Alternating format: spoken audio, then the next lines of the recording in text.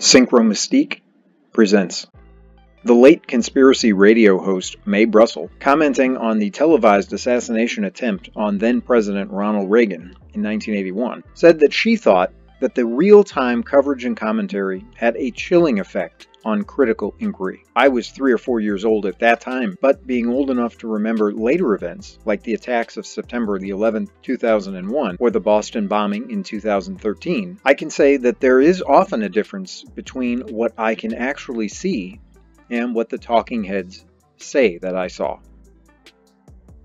This phenomenon seems to me to be at work in the present case, the strange death of George Floyd. Since the basic contours of the story are broadcast ad infinitum, I'll focus here not on the narrative as much as on the characters, as well as on the locations. The two main players in the story, of course, are Officer Derek Chauvin and George Floyd. Chauvin and Floyd became the center of attention and unrest after a video surfaced of Chauvin placing a knee on the back of the neck of Floyd during an arrest attempt, and Floyd was later reported to have died at a hospital. The reportage of the facts keeps changing. My presentation is based upon information that I have at my disposal presently. The details are subject to alteration by future discovery. This event is embedded within the larger pandemic having to do with the coronavirus. George Floyd is here pictured next to Corona beer. You can even see a mirror image in the reflective glass panel on the right of the screen. Several news outlets also reported that he had been infected with COVID-19. The arrest attempt was prompted by a report that Floyd had tried to pass a counterfeit $20 bill, which has been reported as a fake bill. Who investigates counterfeit money in the United States? It is usually the United States Secret Service. What happens if a business receives counterfeit money? The local police department contacts the Secret Service regarding the transaction. Looking for references to the Secret Service in present news reports, one will be hard-pressed to find any involvement with the counterfeit bill, although they certainly are involved in locking down the White House and running other security details for the president. In the USA Today article, What We Know About George Floyd's Death and the Alleged Counterfeit Money in Minneapolis, public officials have been, quote, mum on the location of the alleged counterfeit.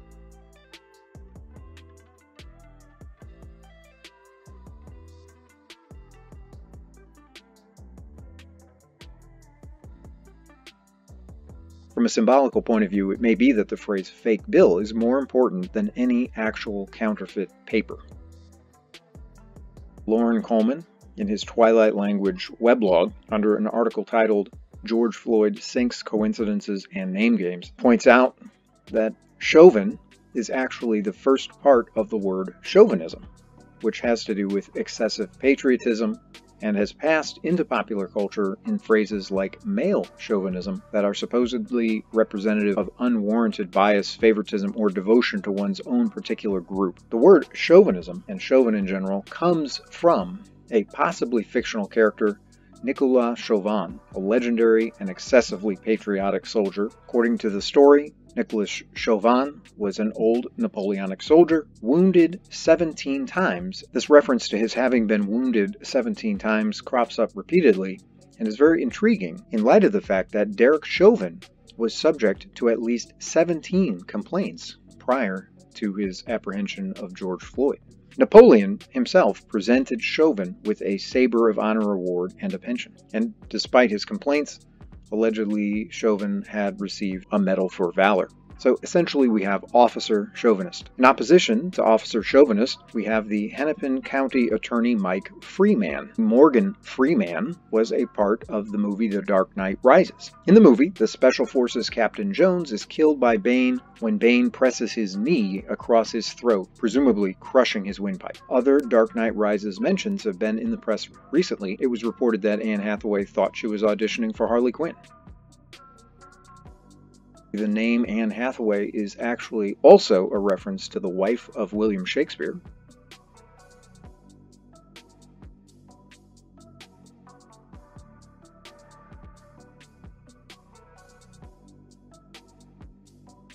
The surname Hathaway also is a part of the famous company Berkshire Hathaway, which is most associated with Warren Buffett, but also counts Bill Gates,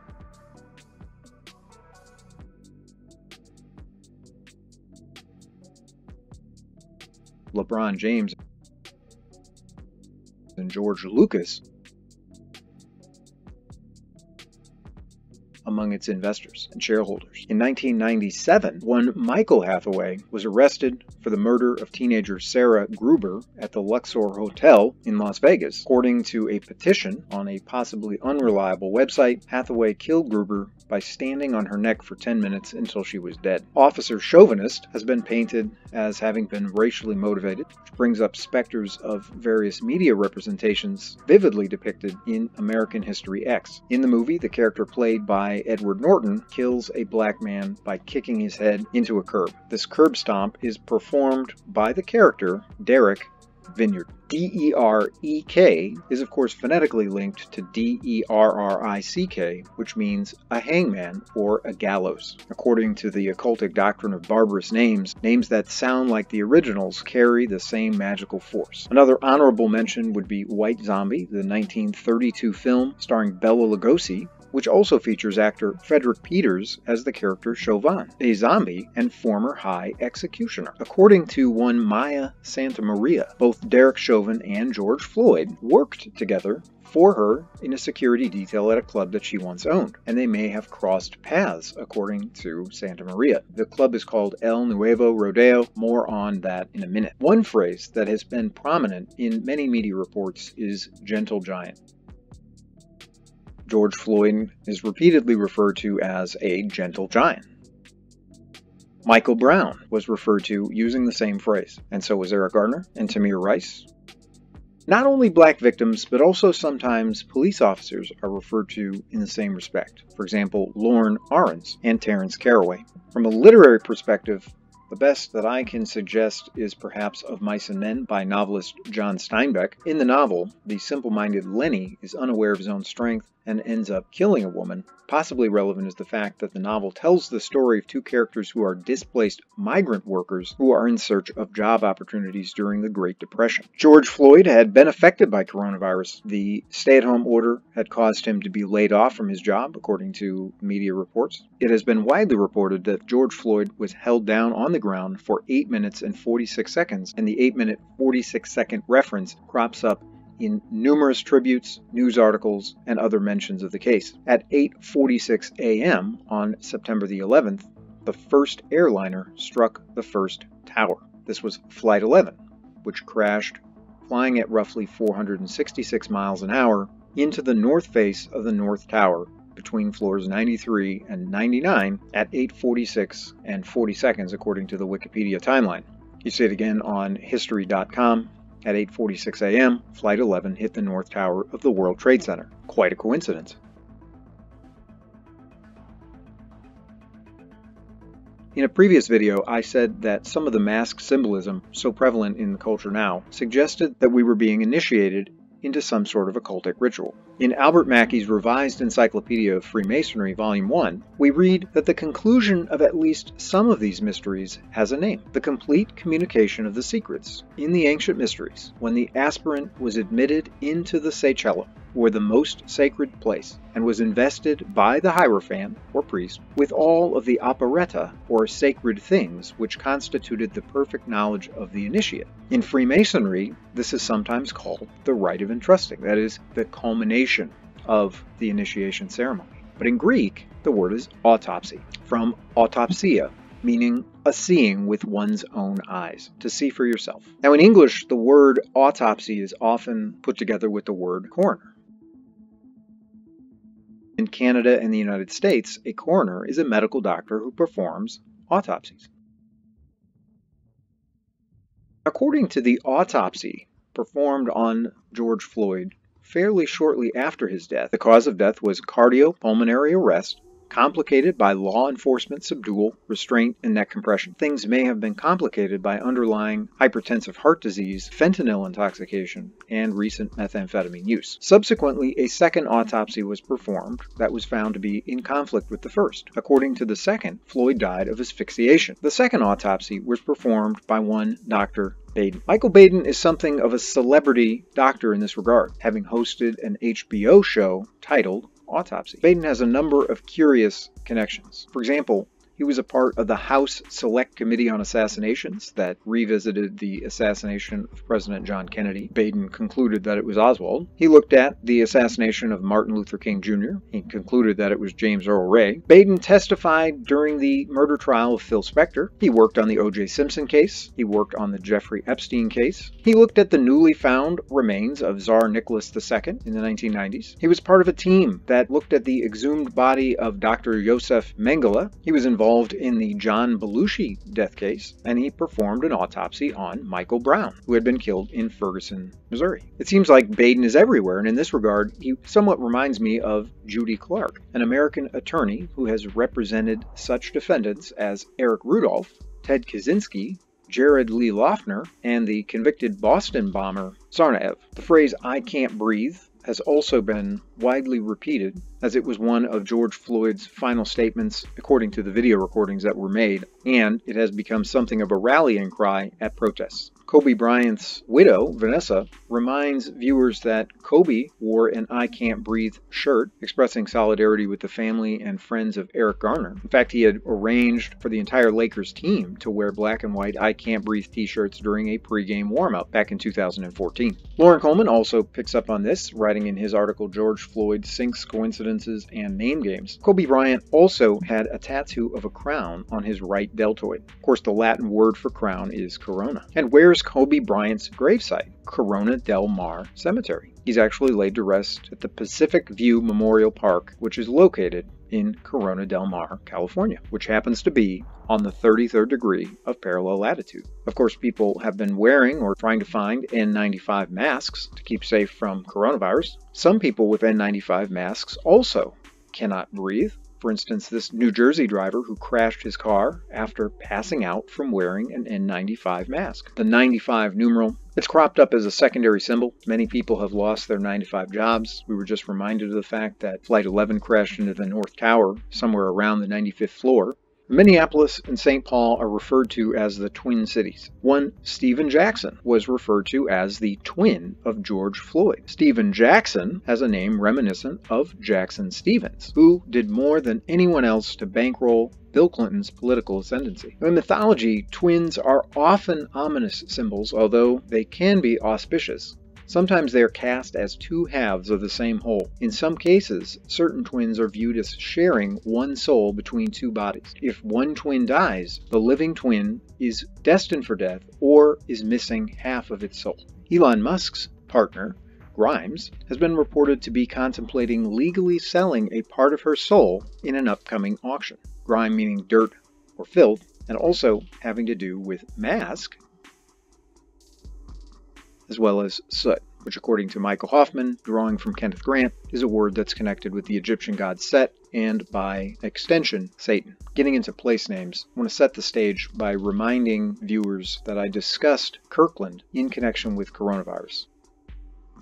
Kirkland literally means church land, which is very interesting in light of the impact that coronavirus has had on churches in the United States and around the world. This study of place names is referred to as mystical toponymy. Loren Coleman gets into it. You see it described as the study of place names underneath the masthead on his weblog. But mystical toponymy traces its origin back to James Shelby Downard. I'll give you an example of this related to Ted Kaczynski and communicated by Michael Hoffman II. Kaczynski was arrested in Twin Gulch Drive in Montana. You can actually see that the area in which Kaczynski was arrested is literally referred to as the scapegoat wilderness. And of course, a scapegoat is a person who takes the blame for something or takes the fall. Now, with this brief background of mystical toponymy in mind, we're going to look at a map of Minneapolis. Chauvin and his 3 former colleagues were initially called to the Powderhorn neighborhood. Now, a powderhorn is a flask for carrying gunpowder. So Officer Chauvinist confronted George Floyd in the powderhorn. And a powderhorn is a flask especially made from the horn of an ox or a cow. Well, remember Maya Santa Maria, who owned the club at which both Floyd and Chauvin worked, and it was called the El Nuevo Rodeo, or the New Rodeo. Luxury stores, for example on Rodeo Drive, were looted and damaged in some of the recent protests. Glenn Beck once referred to himself as a rodeo clown. Rodeo comes from the Spanish verb rodear, meaning to round up cattle. It has to do with going around, revolving in a circle. In cowboy lingo, to cut a circle has to do with cordoning off an area from which you will gather cattle, sometimes for branding. Corona in California is referred to as the Circle City. The reason why is evident from a satellite image. Corona, California also happens to be at the 33rd degree of parallel latitude. In the manuscript King Kill 33 by James Shelby Downard and Michael A. Hoffman II, there are numerous examples of the number 33 and its relationship to both Freemasonry as well as the Kennedy assassination. Some of the very first riots and protests in Minneapolis occurred next to East 33rd Street.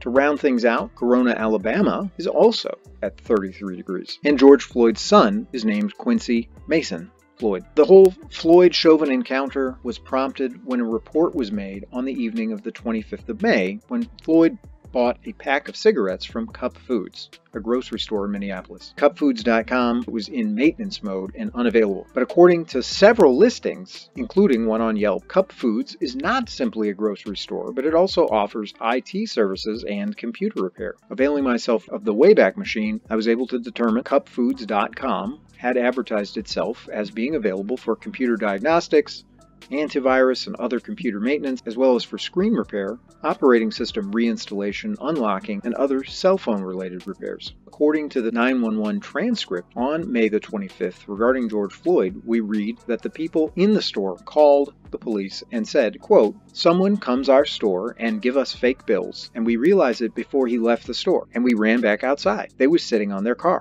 We tell them to give us their phone," end quote. In addition to Cup Foods being a grocery store and a cell phone and computer repair shop, it also has a mosque in the basement. Across the street from Cup Foods, we have the Dragon Walk, whose surveillance video has been shown in several reports. Dragon also is related to the word Draco. Stay-at-home orders and other measures regarding coronavirus have been referred to as draconian. Dragon, besides referring to a giant sea fish and serpent, derives from a word that means to see clearly, and possibly means the one with the deadly glance.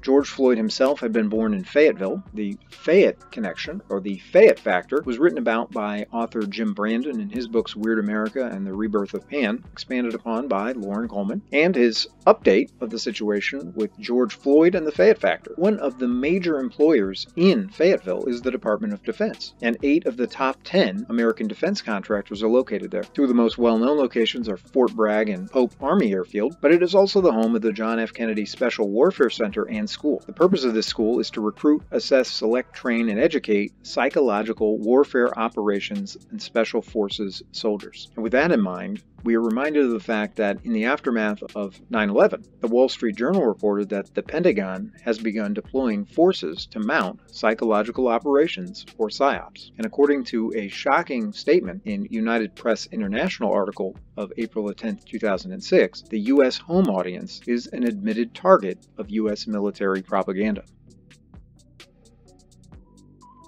We read that protesters show up outside of Derek Chauvin's Orange County home. Donald Trump is often mocked for having an orange face.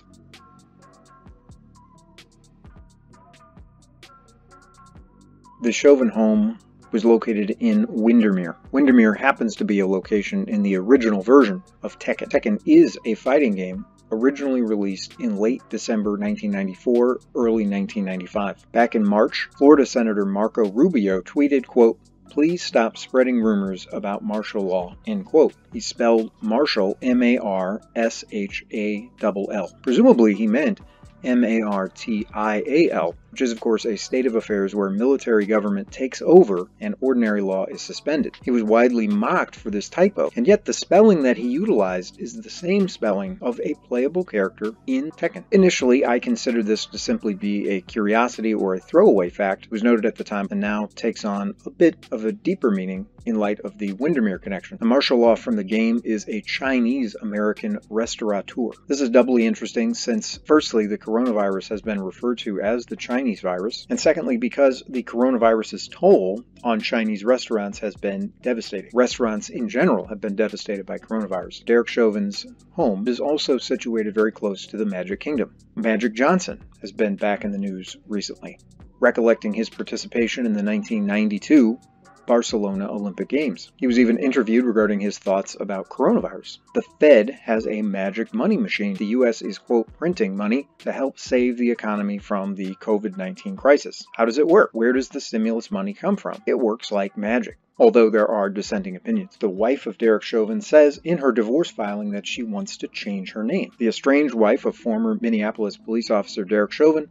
intends to change her name, but she doesn't want any spousal support despite being currently unemployed. Chauvin told the court she plans to change her name, although Kelly Chauvin didn't reveal what name she plans to use, but she has previously been known as Kelly May Thao, Thao. The four officers involved in this George Floyd event are Thomas Lane, J. Alexander Kung, Derek Chauvin, and Tu Thao, Thao. Derek Chauvin's wife, Kelly Thao, happened to have the same last name as one of the officers involved in the incident. Snopes has picked up on this, and they state, Derek Chauvin's wife and Tu Thao are not siblings. Tu Thao is not Miss Chauvin's brother. I would greatly appreciate help putting that rumor to rest, said Kelly Chauvin's divorce lawyer. But Snopes interestingly does share that Kelly Chauvin indeed has a brother, and he's a police officer, apparently in St. Paul, the twin city to Minneapolis. So is it Tu Thao?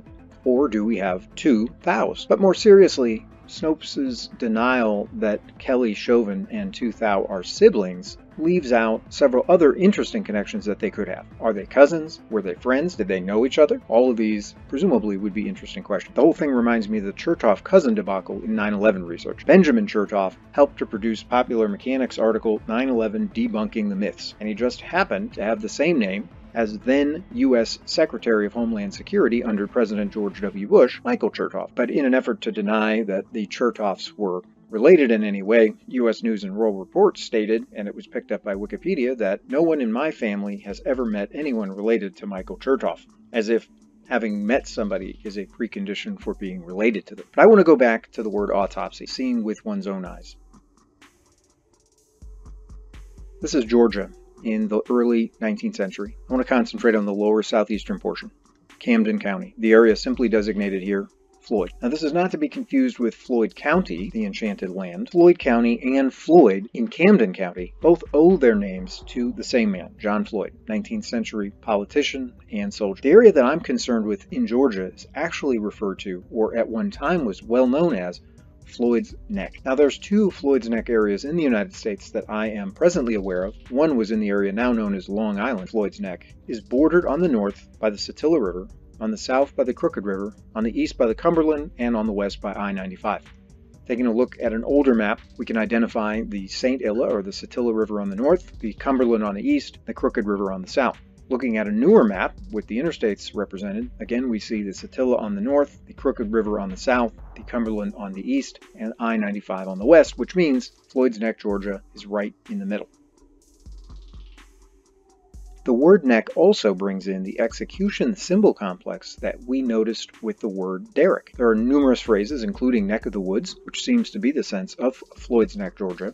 To stick one's neck out, neck and neck, win by a neck, and being into something up to your neck. The number 95 has cropped up periodically, including on the N95 mask, Interstate 95, as we just saw with Floyd's Neck, as well as several protests recently. H&M stores closing 95 stores, and so on. Remember Maya Santa Maria? Right below Floyd's Neck in Camden County is St. Mary's. Santa Maria is Spanish for Saint Mary or Holy Mary. And Maya recollects the 2012 phenomenon. This had to do with the Mayan calendar and speculations that the world was going to end in 2012. The Dark Knight Rises also was released in 2012. Let's take a closer look at the Georgia map. Floyd's Neck is right across St. Andrew Sound from Jekyll Island. Jekyll Island is one of the barrier islands off the coasts of South Carolina and Georgia, and it happens to be the birthplace of the Federal Reserve. According to federalreservehistory.org, there was a meeting at Jekyll Island November the 20th through November the 30th, 1910. It was a secret gathering at a secluded island off the coast of Georgia, and it laid the foundations for the Federal Reserve System. It had many high-profile attendees, including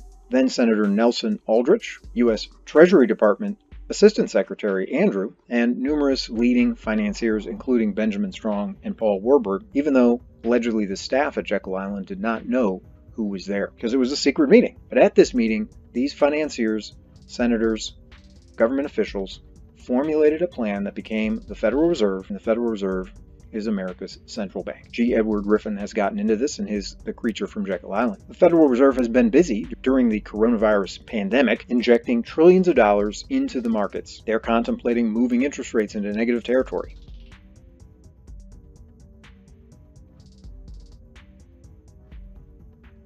Alan Greenspan in the past has suggested that the Federal Reserve is above the law. He once stated, quote, "The Federal Reserve is an independent agency. There is no other agency of government which can overrule actions that we take." Interestingly, last year, Trump hinted that he might try to fire the chairman, Powell. What does it all mean? Who's behind it? We will take a closer look at the financial angle in an upcoming installment.